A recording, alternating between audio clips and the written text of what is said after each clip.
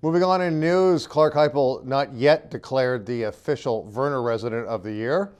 He was there for another day at the International Plowing Match and Rural Expo in West Nipissing, specifically in Verner. Mr. Heipel traveled there once again to take in some more rodeo action this time, which included the hair-raising, spine-tingling bull riding. Yes, Cowboy Clarke, as he's now dubbing himself, has the story. Well, Greg, you had to hang on to your hats in Verner as the wind picked up on Thursday. You also had to hang on to your hat if you were brave enough to ride a bull. Several men were and lived to tell the tale. Oh, man. Lonnie Smith, he gives a nod. Oh, look at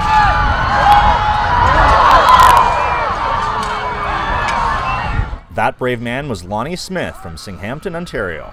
Well, this is my second bull I've got on after a 14-year break from doing it. And what caused the long break? Had some children, family duties, and yeah, just missed it, so decided to get back on for a couple. What rush does it give you to get on a bull and not knowing what's going to happen? You can't really explain it, I don't think. It just, once it gets in your blood, it's in there. And clearly this has a draw. People are really in tune to this. To have this crowd cheering you on, does that make it even much more of an enriching experience? You honestly don't hear the crowd in there at all. No way? No. And are you going to ride again? I think that was my last one. Callahan Cunningham came in from Coburg to ride a bull. Oh, he was good. He was pretty nasty in the chute, but he wasn't as bad as the first time I had him, so I couldn't complain. Why do this? What's the draw to getting on a bull and putting your life at risk? It's that adrenaline. 8 seconds of just straight adrenaline, if you make 8. And what's the longest you've been on a bull? 6 and some.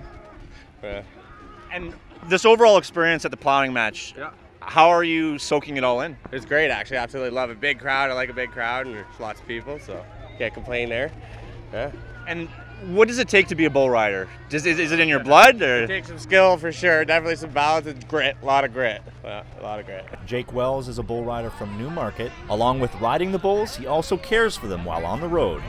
Originally, I started working for the rodeo because my father sold our farm, actually, and so I moved in with the rodeo. And then I kept watching the guys ride, and they all did all the practice shoots and all that, and I just couldn't watch anymore, so I was like, I entered one day, borrowed all the gear. Next week, I bought all the gear, and I've been doing it since. Okay, now there are hobbies where it's not as dangerous. You could take up reading, and the only thing you could suffer maybe eye fatigue. Oh, but sure. This, you've had a long list of injuries. Bring me through some of the most recent ones. I got broken ribs on both sides. I broke 4 bones this year in this arm because my riding arm, you turn over on it often. I had a softball-sized blood pocket in my belly from getting stomped on, and then pulled groin, and my knee got stomped on 5 times. Why do it then? Well, at first it's all about the adrenaline that you get when you get on a bull, and like it's just that raw shock and awe of doing it. And then after a while you meet a lot of people, you get part of the rodeo family, and it's really awesome. Like we have people come up from Brazil and Sao Paulo, and about 4 riders, and they'll be up later in the week. And those guys are just a phenomenal bunch, and getting to meet and know everybody. And when are you going to be back on a bull from resting your recent injury? I want to try and get on the second show today.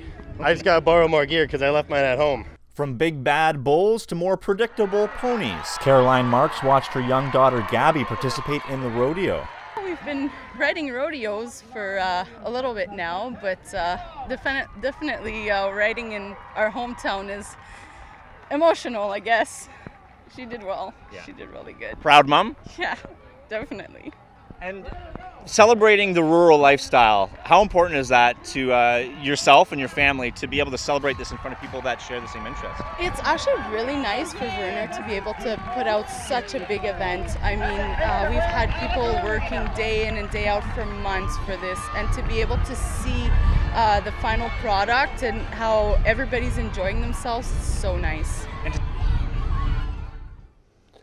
Say hi to Cowboy Clarke on Friday. He'll be there again.